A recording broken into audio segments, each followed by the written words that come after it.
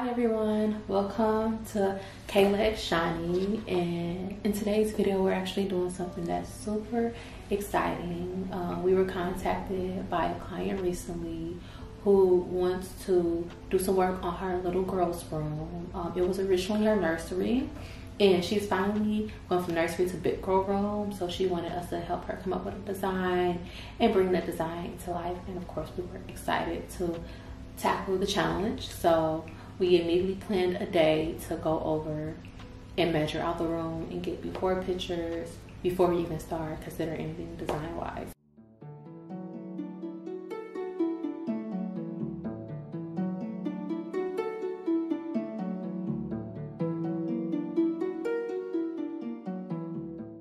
So we went over there, we measured everything out.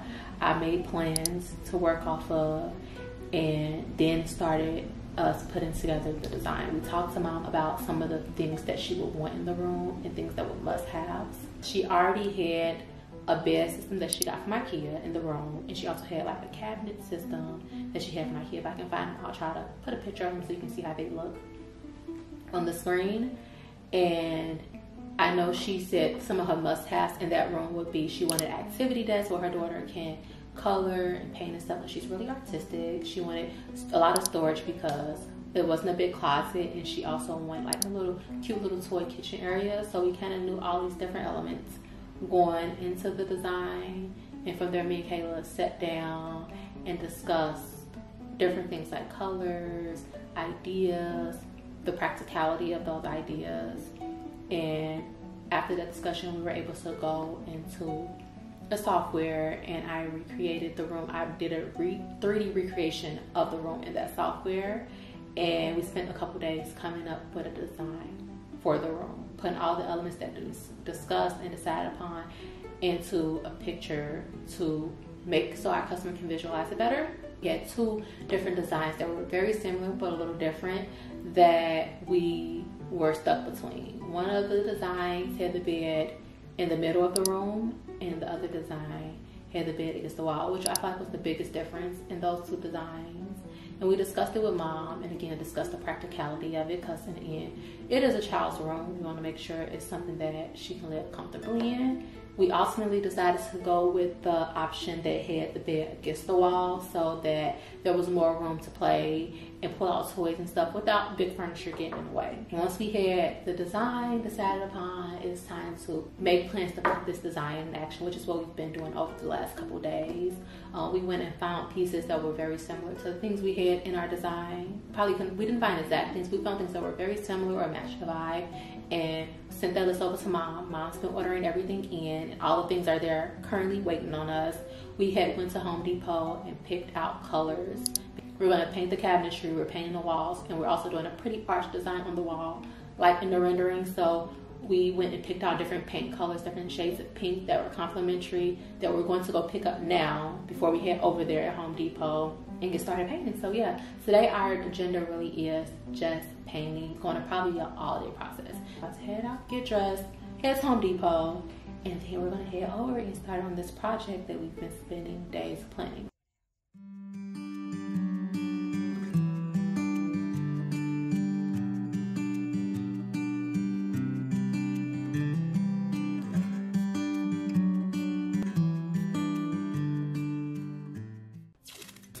The first thing we're doing today is masking off the baseboards, windows, doors, and also masking off the little area at the bottom, because we are going to need to paint that a different color other than pink to achieve the design we want.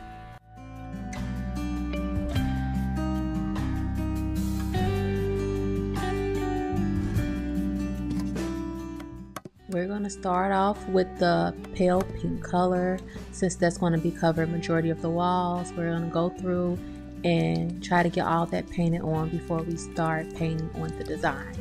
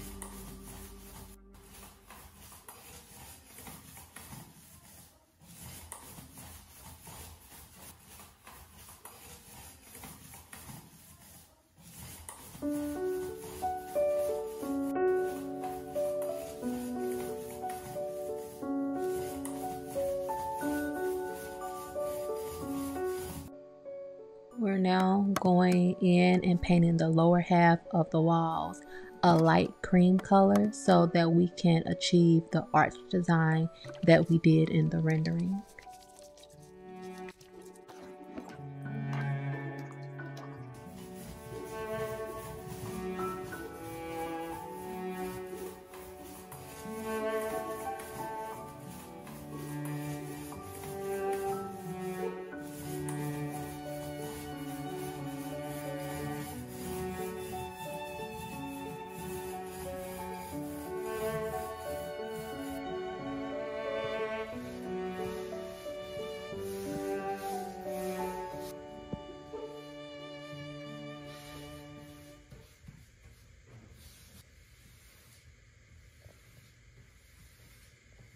Now it's time to do the actual arch part of the design. We achieved this by finding a circular object that was about the size that we wanted, and we just traced around that object on some cardboard and cut it out to make a stencil that we were going to use to make sure all of our arches were the same size on the wall. And here you see me just tracing along that stencil over and over again to achieve uniform arches along the wall.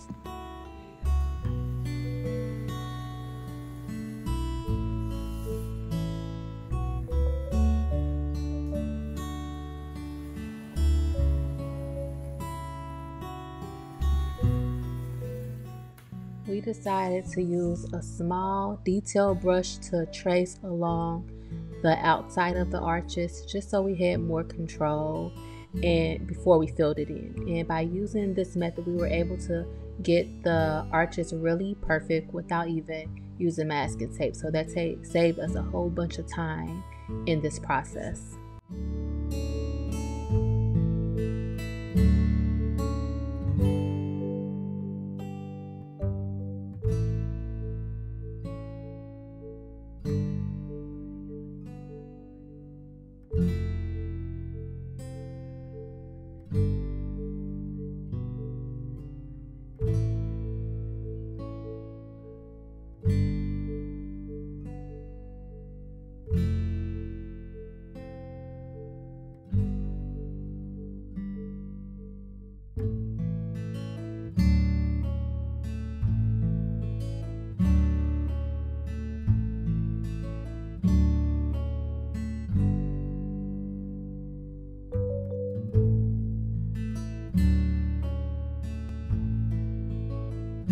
Considering the fact that we hand painted all the arches, I was really proud of how perfect we were actually able to get the arches using this technique. They turned out really nice and exactly how we envisioned them being.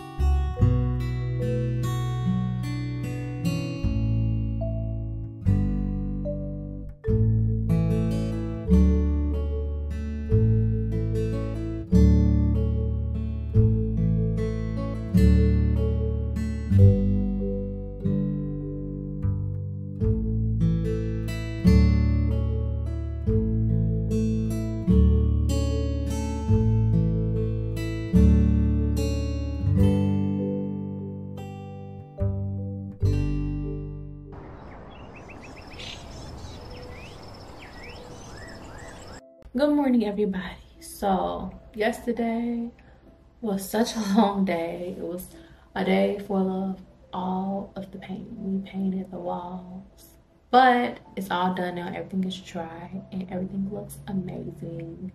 And today is going to be a day filled with building all the things. It's going to be a little bit more painting too, unfortunately, because we need to paint the cabinets, the colors, so it can match the rendering. But that shouldn't take so long. We have to sand them, prime them, and paint them. But that'll be all we have to do as far as paintwork today. It's really going to be focused on building. We need to build all the cabinets. We need to build the bed so that next time we come, we can have everything mounted and really put everything in its place. So yeah, it's going to be a long day. So we're about to pack our soul bag, get dressed, and head right over there early in the morning so that we can get this all done within one day so the project doesn't drag out. So yeah, about to head out, and we'll see you guys there. The first thing I tackled in this room was the bed because that was going to be the biggest thing that we had to build. And while I was working on that, Kayla started getting a head start on getting the cabinets built out.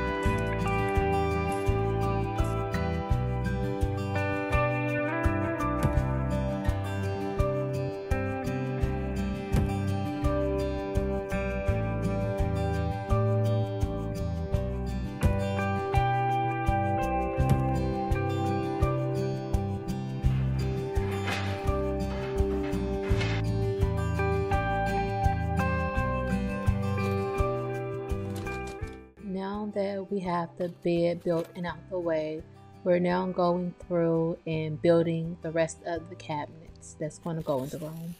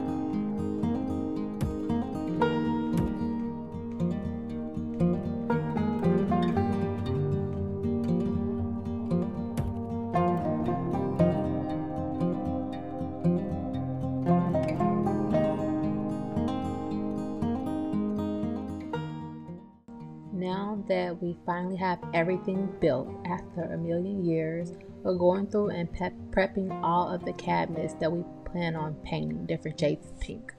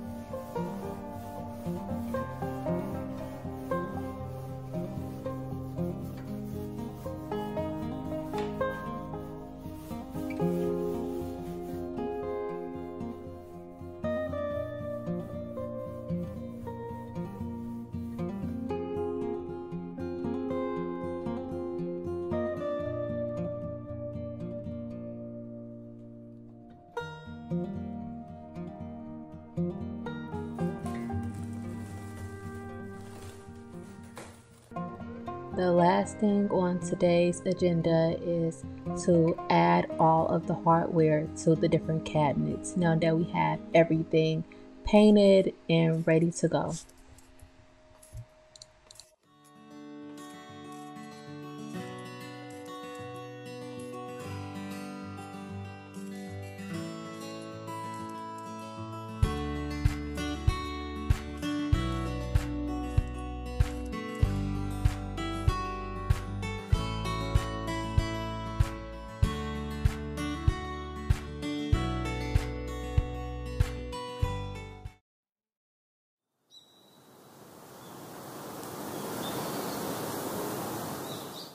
Hey guys, so we're back for another day of hard work. The last couple days have been a lot, but it's been so much fun seeing our design come into life.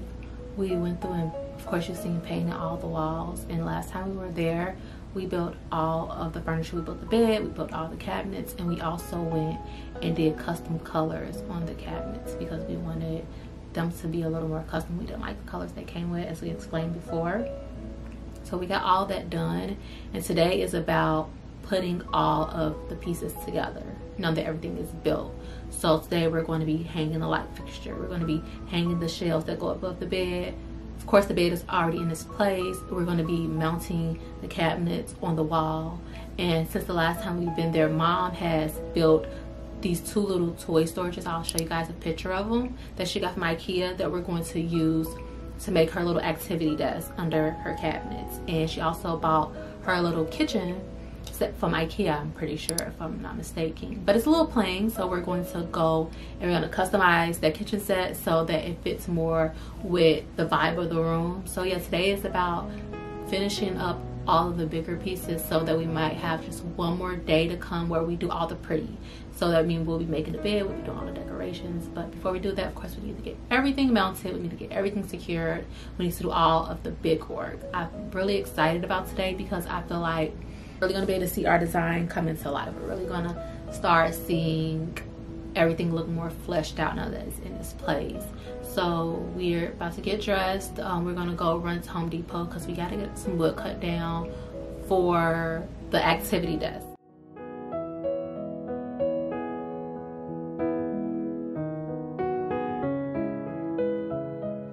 The first thing that we're going to tackle now that we're here is mounting all of the cabinets and securing everything to the wall so that they're out of the way and they're not blocking our way while we're trying to get everything else done today.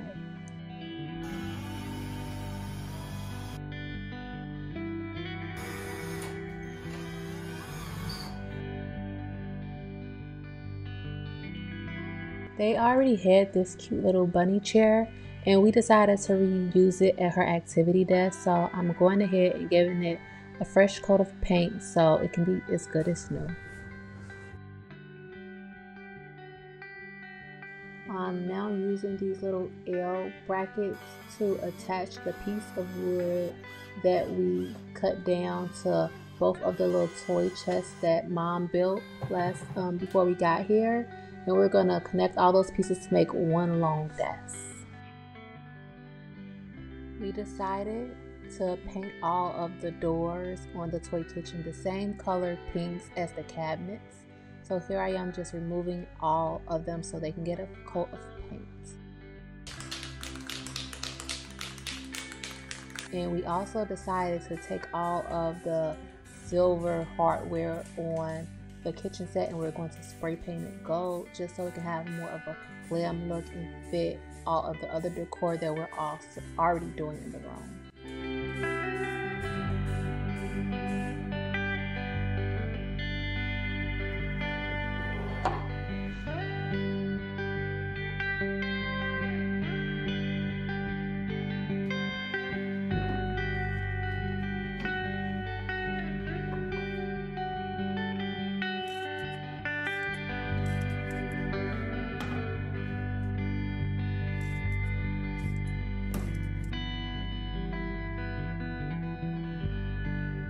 The last thing we decided to do to spruce this kitchen up is to create a faux backsplash, and we're cutting out cardboard to accomplish this. We just measured how big the opening in the back was, and we cut the cardboard to that dimension.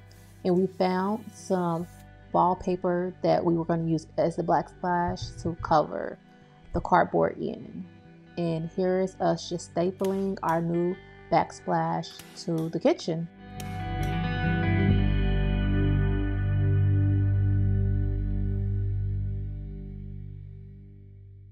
I'm going through and hanging up the floating shelves that are going to be over the bed now.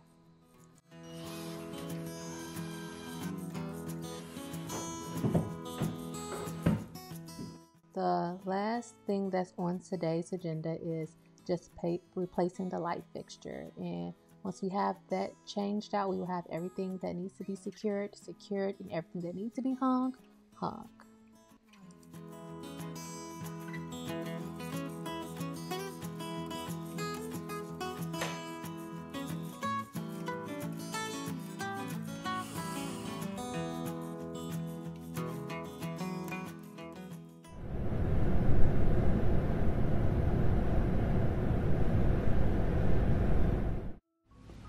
Okay guys, so today is the last day of this project, which is super exciting. We have everything built and put in this place and mounted, and today is the funnest day of the whole process because today is the day we're going to be able to decorate and make everything pretty, which is always the funnest part. We're going to be able to see how everything comes together in the end, and I'm super excited for that. We're about to head out now, and we're gonna go to different stores because we just have to find some more decor items to put on the shelves and bedding and different things like that. We already have some things that she ordered in, but we still have a couple things we need to fill in, of course. So we're gonna go to all the different stores. We're gonna look around and see what pretty we can find to add to the room. So yeah, today's gonna be a fun day full of shopping and decorating. So we're about to head out and just get started, and we're going to be able to see how the project turns out in the end. So yeah, let's just head out.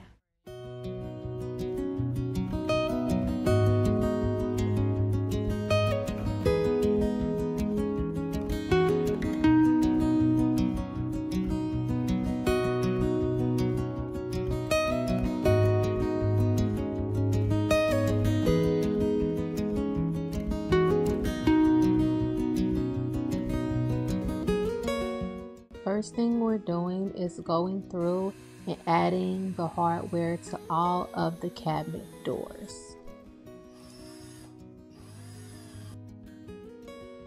Now we can finally get to the best part of any makeover, and that is decorating. So right now we're making the bed, and we're gonna go ahead and add all the decorations to all of the shelves and all of the different surfaces in the room.